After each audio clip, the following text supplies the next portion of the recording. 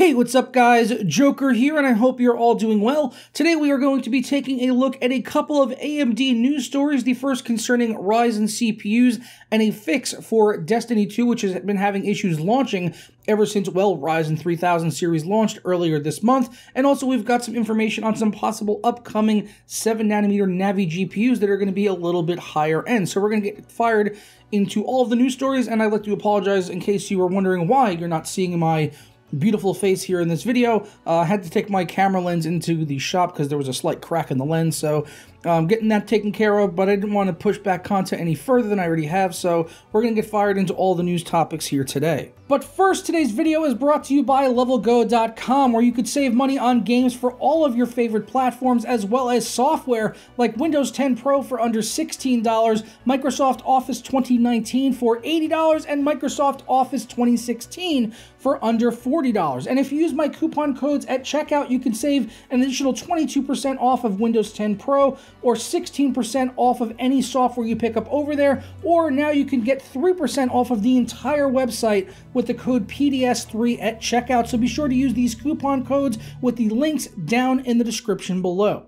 So first up, we will be talking about AMD Ryzen and the 3000 series of CPUs, which, while it was an incredible launch, has not been without a couple of issues here or there. One main one of note that a lot of people had talked about was that they were having issues launching Destiny 2 on any of the Ryzen 3000 series CPUs, and there's going to be a fix coming for that. Another issue was with how the CPUs were reporting voltages and clock speeds as they were showing up really high, some as high as 1.45 volts or even higher than that, even just running idle at the desktop or running a small an application like Steam.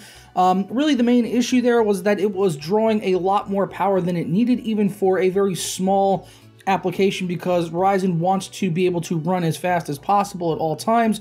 So there was a little bit of an issue there in terms of its power plans, and that was resulting some false readings in what people were seeing through software, things like CPU-Z. If you were pretty much using anything other than Ryzen Master, you may have been seeing some very high voltages and temperatures as a result of that. Things like hardware info also were affected by this. So AMD has actually now pushed out a chipset driver to address some of these issues. The chipset driver is 1.07.29. It's available right now. You can download it over on the AMD website, and it's available for all the Ryzen 3000 series CPUs. And AMD also made a statement based on the chipset driver, which they just pushed out. Here's what they had to say on it. They said, "Our analysis indicates that certain pieces of popular software, which are widely considered to be low CPU load applications, frequently made indirect requests for the highest performance and power state from the processor.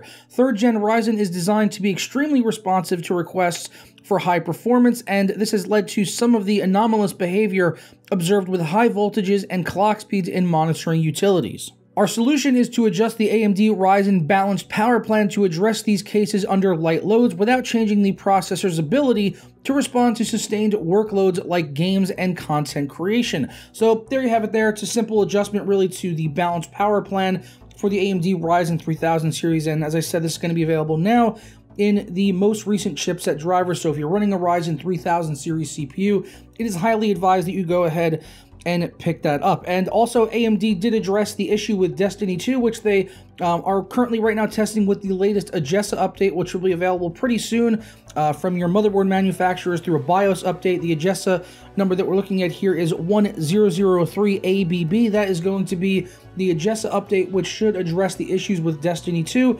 It appears like right now they're actually putting it through quality assurance testing to make sure it's stable and everything like that with the motherboard manufacturers. So those should be available relatively soon in the near future. I'll keep you guys updated on when those do become available.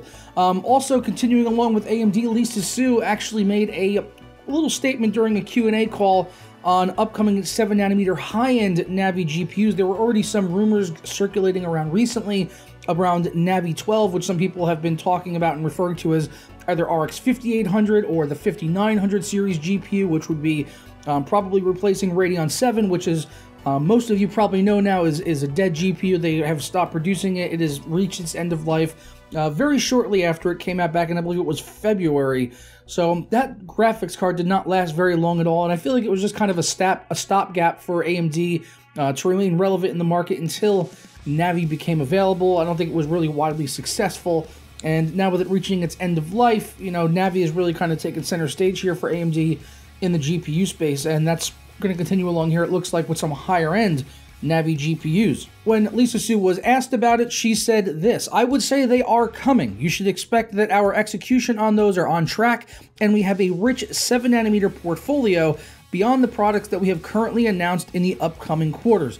So that's all we have for now on that. We don't know exactly when that's going to be. The upcoming quarters could be this year, it could be early 2020. We just really don't know yet, so we'll have to wait and see on that. But it's no doubt that they are going to have some more Navi GPUs coming in the future running off RDNA on 7nm, and they'll probably be higher end spec than what we are seeing right now.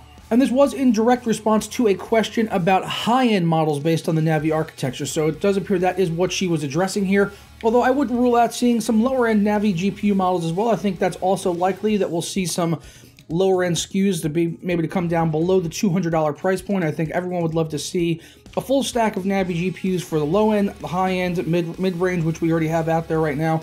So yeah, I'll keep you guys apprised on this as I do with all the other news topics, but I'm going to go ahead and get out of here, and I hope you guys enjoyed this video. As always, I do appreciate you guys liking, commenting, subscribing, and ringing that notification bell so that you're ready as soon as new content does go live here on the channel, and I'll catch you guys tomorrow for another video.